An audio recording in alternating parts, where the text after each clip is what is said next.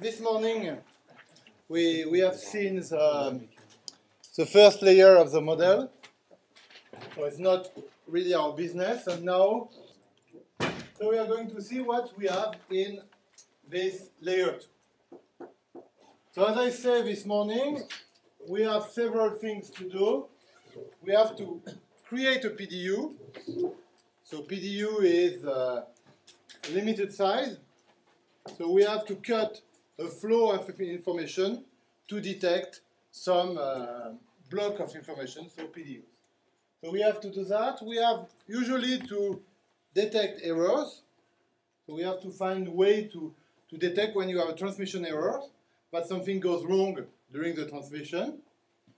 And as I said before, especially in that case, it's not always the case, for example, with local area network, but in the OSI model, since we have point-to-point links between two devices, then we don't really need addresses at this layer, or at least in the OSI reference model vision.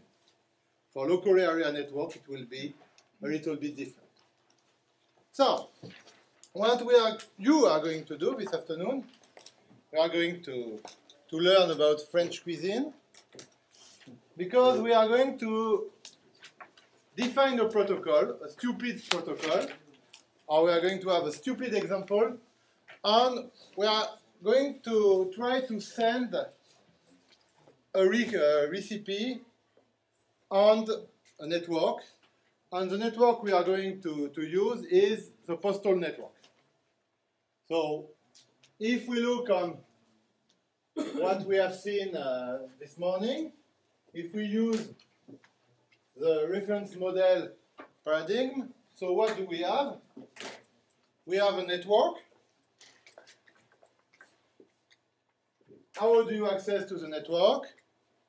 You use some well-known entry point on the network, which are mailboxes.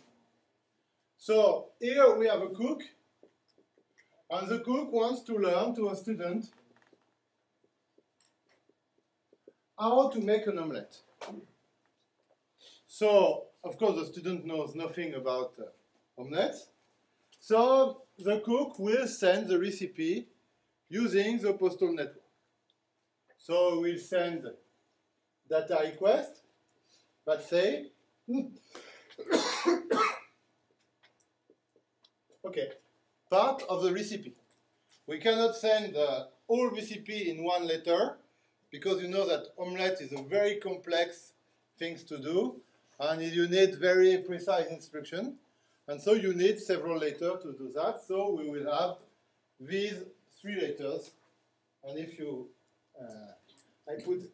so something very important, especially for Master of Science, when you put something on the slide, you always have to add the reference where you got the information from. So here, the omelette recipe can be found on that website. So here you have the omelette recipe. Of course, you have to buy some eggs. Then you have to crack the eggs and beat it until they turn to a pale yellow color. And then you cook them. Okay? So that's what we want. So that's what the cook wants to teach to the student. Okay? So we are going to use the postal network. And so what are the properties of this network? This network is very useful because it changes the nature of my communication. I can just give letters to people around me. And here, with the postal network, I can give letters to people that are not close to me. So that's the benefits. But there is also some drawbacks. So, can you list some drawback of the postal network? Slow, yes. So we will say that it introduces a lot of propagation delay. We can lose some letters. And maybe the most important thing is, of course, slow is a very important parameter. Losing a letter doesn't happen so often. But if you put letters, you send letters on a certain order, you have absolutely no guarantee that the receiver will receive this letter in the same order. That's what we call desequencing in network. So that's what I say here. So we can send only as, and of course, when I give information, especially if I'm using postcard, or I can only send a limited amount of information on each letter. So if I want to send more, I have to send it on much more letters. And of course, we have this property of disordering or even losing. And of course, propagation. So if I take my recipe, so it's your turn to work now. So define a protocol. And in a way, we can send omelette or give the recipe of omelette to the student, because the cook one on omelette, and we give the way for the student to make only one omelette. So what do you think of this? It's nice. So the cook one on omelette, we give the recipe. So for example, you have the secretary that implements the protocol. And so the secretary cut into pieces the recipe and sends 3 letters. The student receives the 3 letters, execute the instruction, and we have an omelette. No confirmation. Yes, so we can have something like this. Buy some eggs. Then he receives, cook them, and then crack them and beat it until they turn into a pale yellow color. And I think if he execute the recipe that way, he will never obtain a pale yellow color with the egg. Okay? So here we have a problem because the student does not receive the recipe in the right order. And that's a problem. Property of our postal network is that we can send information far away, but we don't respect order. So how we can solve that problem? Numbering the letters. Okay, so but of course the student, when he will see 1, 2, 3, 4, 5, etc., he has to know that it's not part of the recipe. So it means that here we have something that was not so obvious before, but here becomes obvious, is that before the student and the cook work on the omelette, they have to meet before and agree on convention. And for example, one convention will be to say that on the postcard, I will send you information. So here, if I look at the postcard, I have part here where it's used for the postal network to carry the information. So I will put the address, the stamp, etc. So this is information needed to communicate with the postal network. Here I can write anything I want, but in fact I will cut this into parts. Here I will put the recipe, and here I will put some protocol information. And I give you, or we agree on the way the protocol works. So we have defined a format here, and then we have to define behavior on that part only. So when you analyze that, how you react. And so that's the definition of protocol. So you say that we number letters. So for example, I put 1, 2, 3. It can be not enough, because if I put 1, 2, 3, for example, and I lose letter 4, I will never notice it.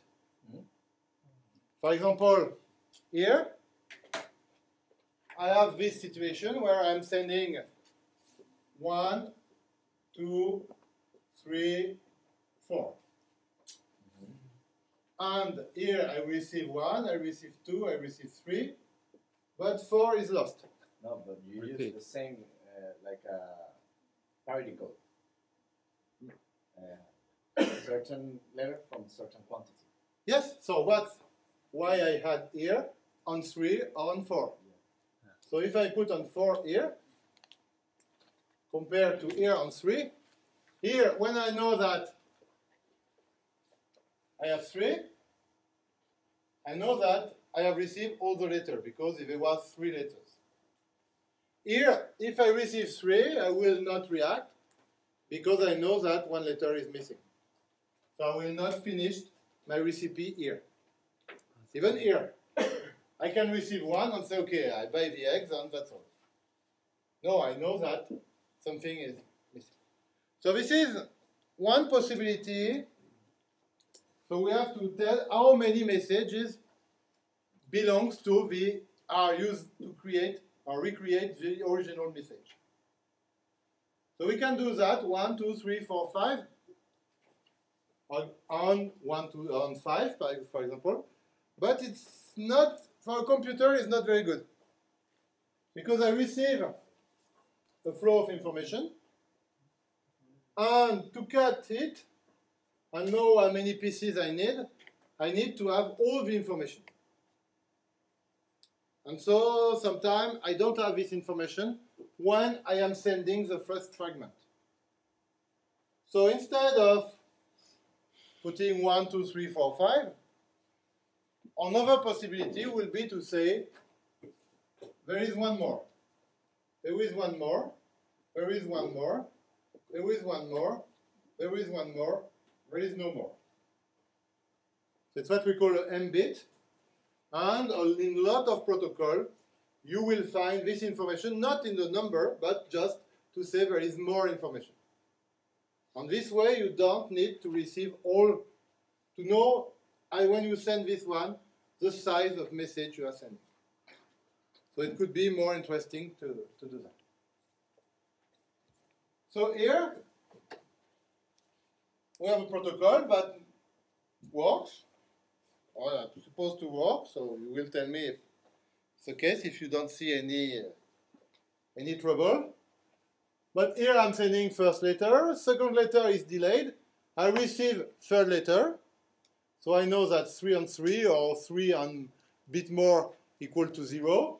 So I know that this message is the last one, but I have received 1, I have received 2, I have received 3, so 2 is missing.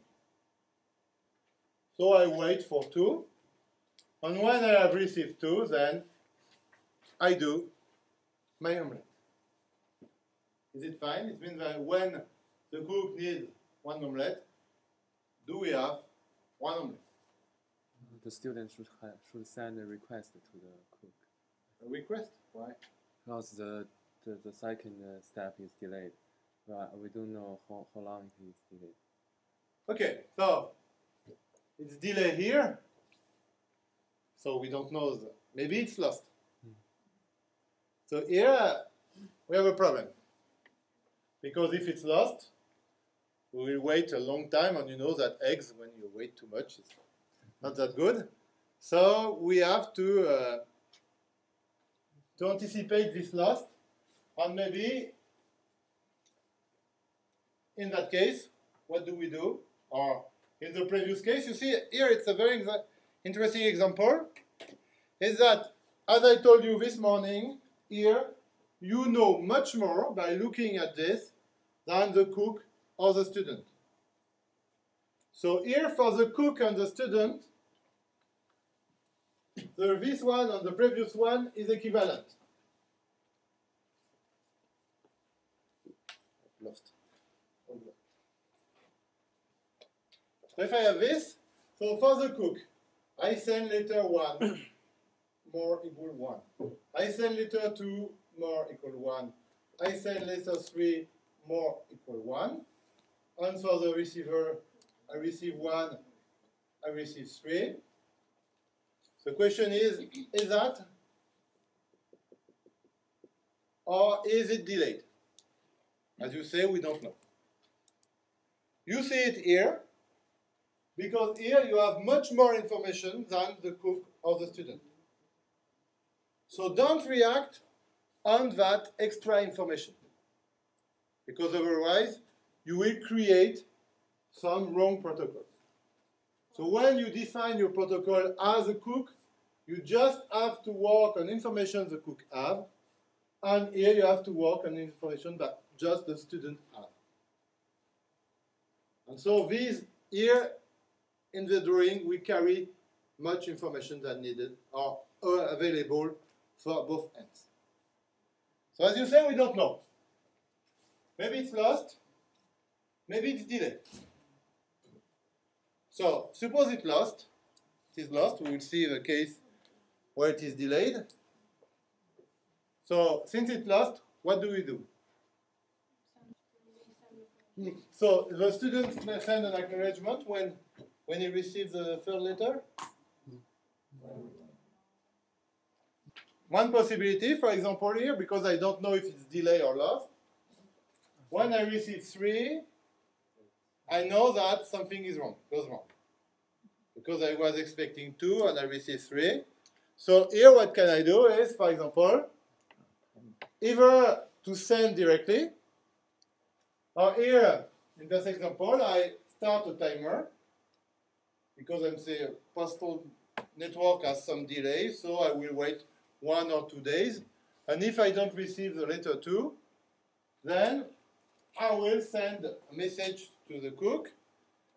I'm a student, I will send a message to the cook and I will say that send me again letter 2. And the cook, of course, will send me letter 2 here. Our secretary took a copy and sent it again. And here I have 1 omelette.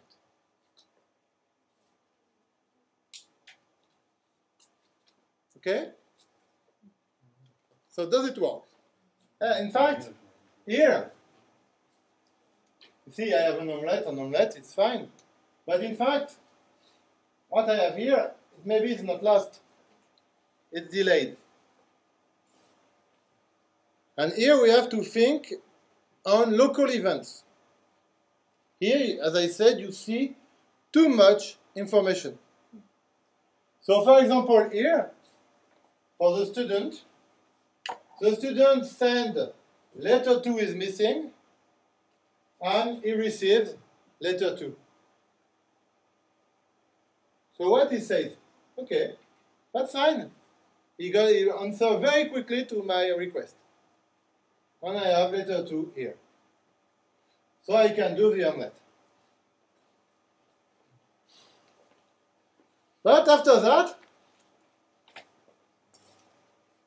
it received letter 2, and this letter 2, of course, is a request the student sent. The answer to the request the student sent. And here, again, we start a timer, because we have letter 2, so we know that normally there is letter 1, and some letter after the letter 2, because we have more bit here.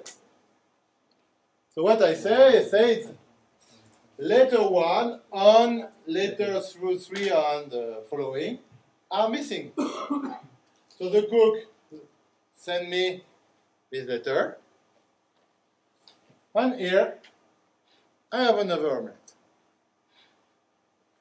So of course here for omelette is not that bad, not so risky, but for example, if you withdraw 20 € from your ATM, and you have this kind of protocol, so maybe your bank account will be decreased by 40 euros. So it's not a good situation. So maybe we can say that we cannot have 2 omelettes. At that time, you go to your bank, you withdraw 20 €, then you go back and I withdraw 20 €, and your bank says, no, it's not possible that this person withdraw twice the same amount of money, so I just take one into consideration. So it could be a good situation for you, but I think the bank will change very quickly the protocol. Okay, the students say, okay, that's a possibility, I have finished the omelette. But here, he does that, I have finished the omelette, and he receives this letter. So he can say, I want to receive letter 1 and 3. So Perhaps. Cook, we have, when Cook receives the message that the omelet is finished, we have not to send more messages. Yeah, but I think we continue to have some ambiguities here, because if your cook wants to do another omelette, the student here may say, oh, it's some packet that was old packet or old letter in the postal network, so I don't care. But in fact, the cook wanted 2 omelettes. So I don't think it solved the problem. Maybe a reply after every message. So that's another solution. That's another solution. But here we took the hypothesis that we just send messages when we have a trouble, which is not a good solution. But that's the hypothesis we create here. You give a number to the receiver? That's a solution. So we say omelette 1, omelette 2. So here we will receive again the omelette number 1. So we know that we have already done the omelette number 1. So we will not do it. If the cook wants another omelette, it will be omelette number 2, and this way we will do it.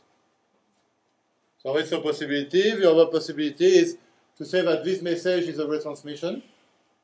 And since we have already received it, we will not care about this retransmission. So this is another possibility. So here we solve the problem. For example, here with returns, and then we will discard the message. So does it work? So you said it doesn't work because we took the wrong hypothesis. In fact, we acknowledge problems, and we don't acknowledge when it go right. So, for example, here we can have this. The cook says, I want to have an omelette. So I send the 3 letters, and the 3 letters get lost. So the cook receives no letters from the student, so he says, okay, there is no problem on the student side, and he has made the omelette. The student receives never a letter, never receive a letter. So the student says, okay, I have nothing to do, that's fine. And so I don't do anything. Or of course, I cannot request anything to the cook because he doesn't know that the cook wants to make an omelette. So here, everybody is happy. Everybody lives in its own environment, and everything is fine on its own environment. But globally, it's wrong. But nobody has a global vision of the network. So you cannot, of course you have this global vision of the network, but it's just on a classroom. But in reality, you will never have this global vision, but you will have only partial vision of the network. And so here, of course, you cannot solve the problem. So the protocol is wrong by definition. Okay, that was, I did it because I don't want to show you only things that work fine. But here we have a problem because we never acknowledge good things. And we react on bad things. And reacting on bad things is not a good situation. Because when it goes bad, it's difficult to correct it. So it's better to react on good things. So I have positive acknowledgement. So I say, okay, I've received letter 1. Okay, I've received letter 2. Oh, here letter 3 is missing. But we have not acknowledged the other one.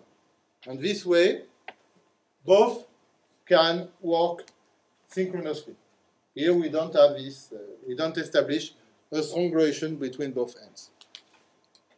So, this is a failure, but next protocol we will see, it will work better, I promise. But here it was just a simple example. But now you know the omelette recipe, so you can do it tonight in your room if you want.